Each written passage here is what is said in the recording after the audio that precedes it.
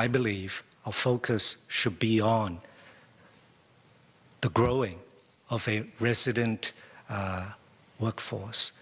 That includes the elderly workers whom we can help to participate more in our economy.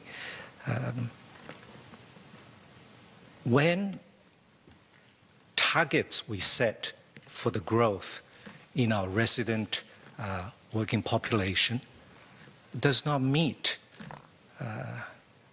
or when targets we set are not met, then I think at that time